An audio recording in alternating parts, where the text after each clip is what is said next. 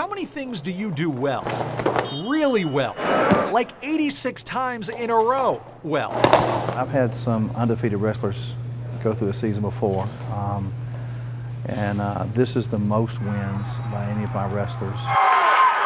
It's the most wins by any wrestler. Macon Edwards' 86 victories bests the old Alabama mark of 84 set by Scottsboro's Brandon Womack in 2012, a record Edwards himself witnessed as a fan. It was cool to watch all these guys that I looked up to, and now I get to be a part of them. He can thank Dad in part for that. Macon's father wrestled in high school and turned him onto the sport at an early age. But with 86 up, 86 down, and a state title in his sights, the pressure's on. I've won so many matches, and like, what's the difference between those matches and a state finals match?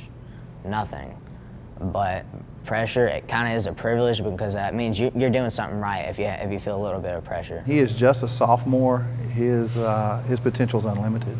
Seemingly to this point, so is his win total. In Fultondale, Joe Allen, ABC 3340 Sports.